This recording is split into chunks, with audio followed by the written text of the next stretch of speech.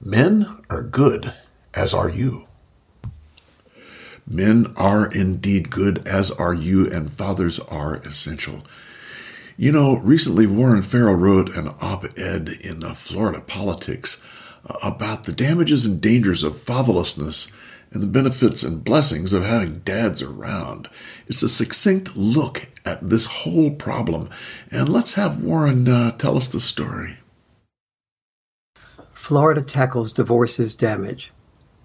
When the women's movement resurfaced in the late 1960s, I fought for an expansion of opportunities for women and girls by serving on the board of the National Organization for Women in New York City.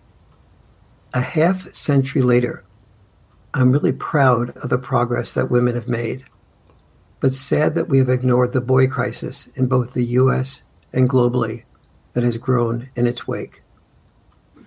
When I did the research for what became the boy crisis, I initially investigated 10 causes. They led me to discover that the boy crisis resides where dads do not reside. The boy crisis is then caused predominantly by a fatherhood crisis. Florida is in the process of becoming the nation's pioneer in the reversal of this crisis. Its House and Senate are the first in the nation to address that underlying cause with two legislative solutions. First, funding programs to mitigate the fatherhood crisis, and second, by addressing one of the primary causes of the fatherhood crisis, divorces that lead to courts depriving children of equal access to their own dad. But let's not get ahead of ourselves. Is there really a boy crisis? Yes. Here's just a bit of the evidence. It is a crisis of mental health. At the age of 9, boys and girls' suicide rates are the same. Between 10 and 14, boys commit suicide twice as often as girls, and between 15 and 19, 4 times as often. It is a crisis of physical health. Boys and men are dying earlier in 14 out of 15 of the leading causes of death. And young men's sperm counts have dropped 60%, affecting both sexes' ability to have children. It is a crisis of education. In the 53 largest developed nations, boys are falling behind girls in almost every academic subject, especially in reading and writing, the biggest predictors of success. Boys will be only half as likely to graduate from college as girls. Think of that from the girl point of view.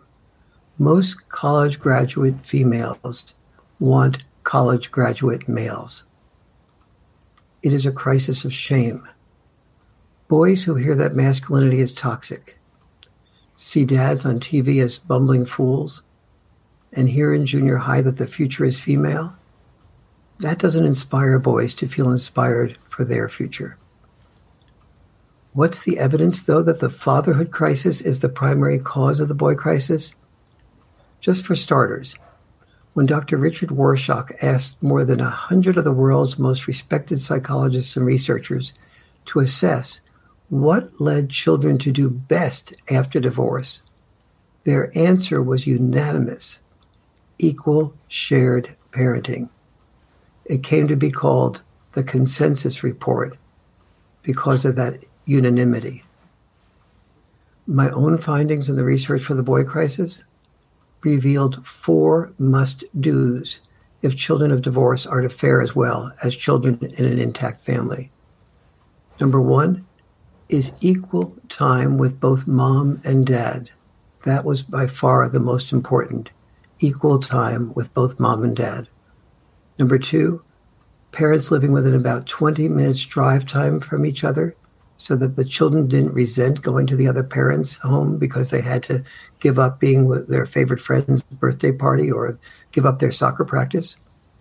Number 3, no bad-mouthing of the absent parent.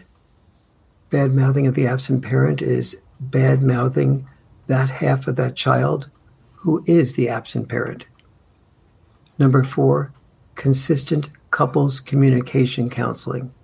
Not just counseling at the moment of an emergency, because then both parents try to prove that they're right, but counseling that is consistent, that allows both parents to have an understanding of the best intent of the other parent.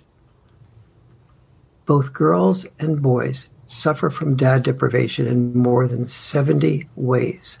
That's 70 ways. Without a same-sex role model, though, boys suffer more intensely. A few examples.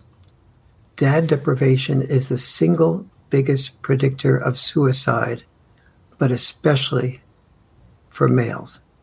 When socioeconomic variables are controlled for, it is also a leading predictor of obesity, of addiction to video games, of alcoholism, of death by opioid overdose, of both bullying and being bullied, of having to drop out of high school, of being unemployed or street homeless, of committing crimes, of being imprisoned, even of joining ISIS and becoming a mass shooter.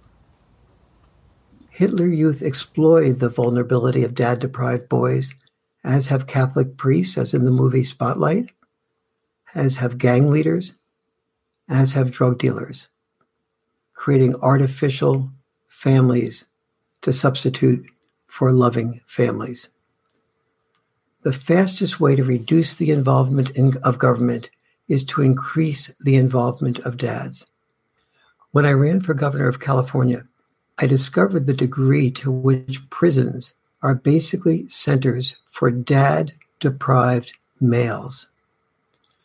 Government doesn't just pay for their crimes, it also funds the police to prevent the crimes and finances the prisons to house the criminals.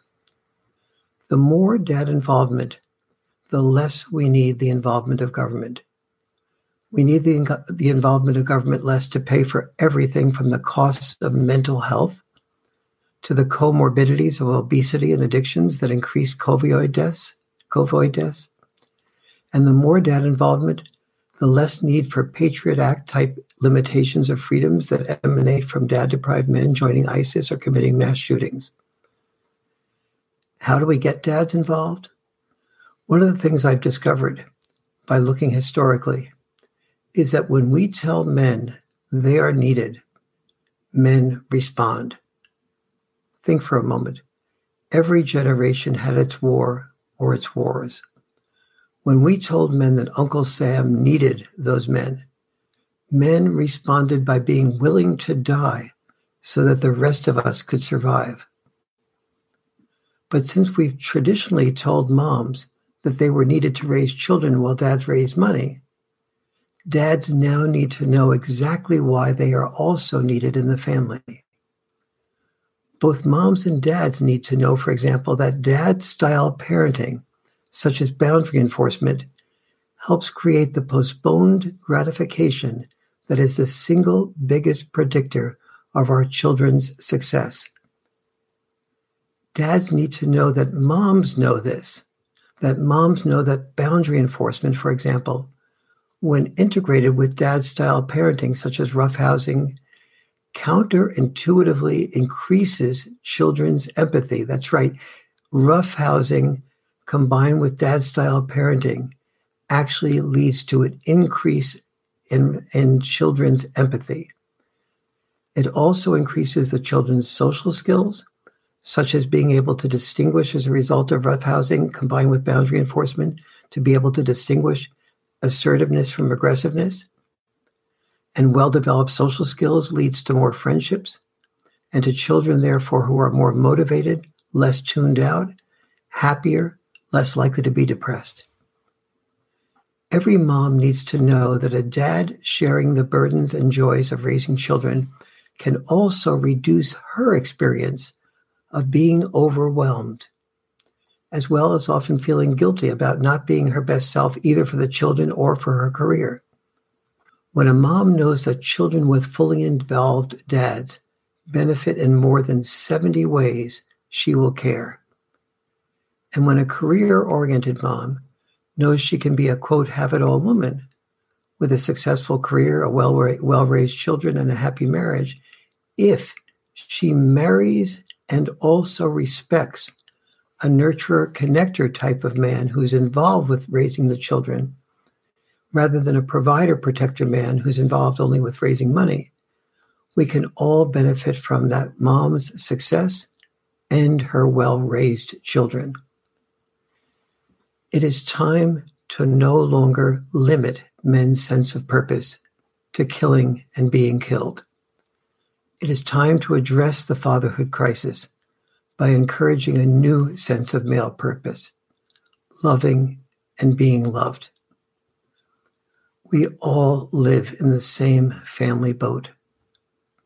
When only one sex wins, both sexes lose.